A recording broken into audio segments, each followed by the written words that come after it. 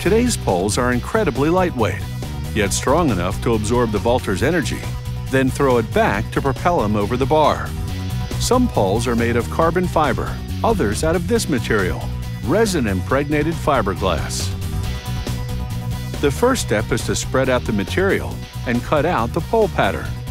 Meanwhile, a slitter machine cuts the same material into strips of a specific width. Then it winds each strip into its own roll. This spiral wrap machine automatically unravels the strip and wraps it around a hollow steel tube called a mandrel. This first layer of fiberglass gives the pole its flexibility.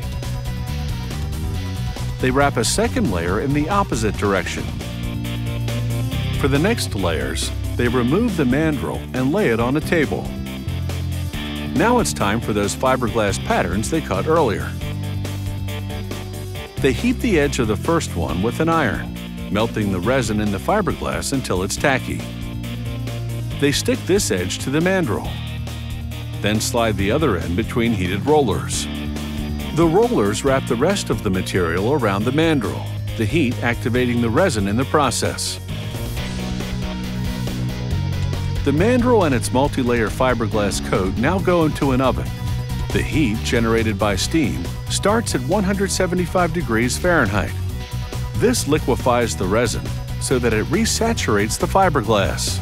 Then the temperature gradually rises to nearly 300 degrees, solidifying the resin again, curing it.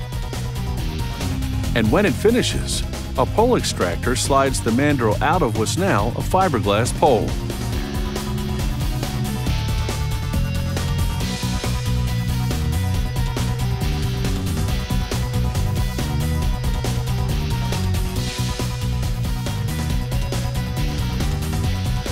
The pole moves onto a flex machine.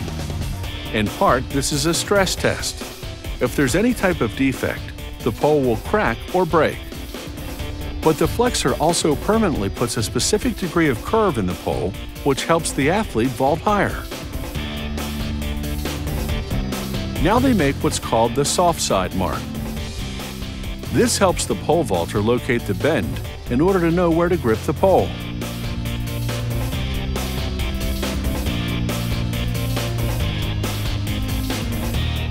Next, they apply a maximum weight label, indicating how heavy the vaulter can be.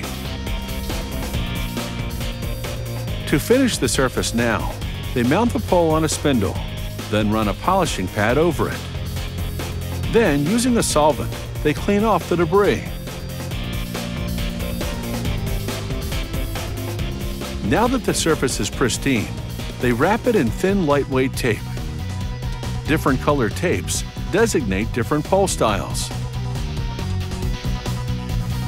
They cap the top of the pole with plastic. Then at the bottom, mallet on a molded tip made of hard rubber. The finishing touch is the manufacturer's decal. Vaulting poles come in various lengths between 10 and 16 feet. A pole designed for a heavier vaulter has to be stiffer than one designed for a lighter vaulter, because the pole has to propel more weight with the same degree of bending.